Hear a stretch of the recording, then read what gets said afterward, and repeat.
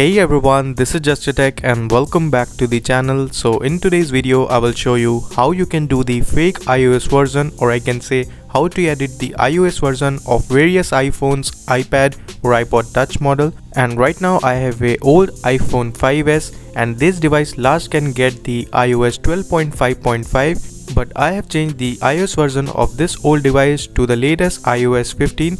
You can check on the screen, it has the iOS 15.0.2 and the other build number for the iOS 15. You can do the same like this on various iPhones, iPad or iPod touch, whether you have an old iPhone model or a new one. So I will show you how you can do that.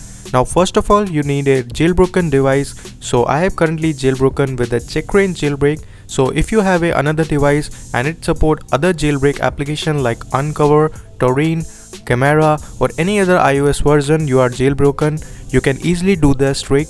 Now first of all, you need to go to the Cydia and search for Filza file manager, and I have already downloaded this file manager, but you can simply install it. You have to just click on install and it will install it on your system. So just wait for it to get complete. Now after that, just click on the return to Cydia. Now you are ready, the file manager is installed and you can see on the home screen. Now just go to the top section and click on that button and go to the root file system.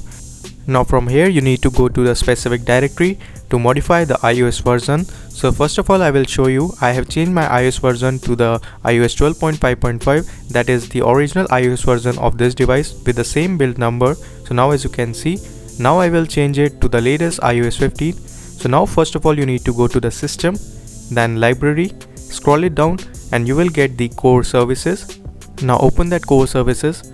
Now scroll it down and you will get the software version pleased file. So now the same directory you can just go down back. I will show you again, that is the system, then library, then core services, and after that you can need to scroll it down and you will get the software version pleased file. Now after that open it. Now you will get the root directory, just click on that and now you will get the iOS version, build number and the other important things. So now you can easily change that. Now first of all, it's very important, do not modify anything if you don't know about that setting. Just do the same thing I am doing. If you change some other settings and do some other modification to the system files, it may be do something wrong with your iOS system.